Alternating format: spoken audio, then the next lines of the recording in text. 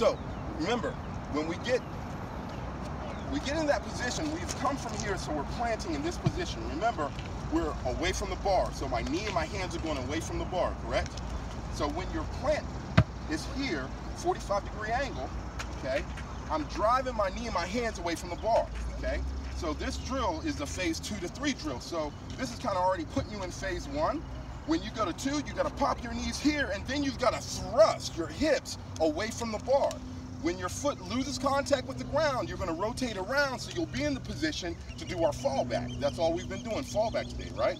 So you're in the air in this position. Now you've already done this to get off the ground. So now I'm in this position. I can really thrust my hips to the sky. Remember, we're trying to hit our stomach on the sky. And then once I'm over, how do I know I'm over? Because if we're coming in this direction, I can see that I'm over. If we're coming in this direction, I can see that I'm over. That's why we have you put your chin on your shoulders.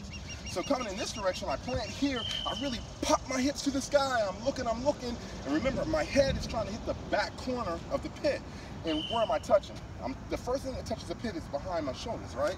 So that's why we go from this position, pop the hips, now I'm over, straighten my feet out, straighten my legs out, right? We're not kicking, we're just straightening our legs out, and then because of the rotation, if my knee drive and my hand drive, my feet land over here if I'm coming from this direction. For you, Riley, you're in this position here. You're playing driving away, and then pop your hips, looking over your shoulder, straighten your legs out, and then your feet land over here, okay? So let's go ahead and do that. All right, thanks, Mom.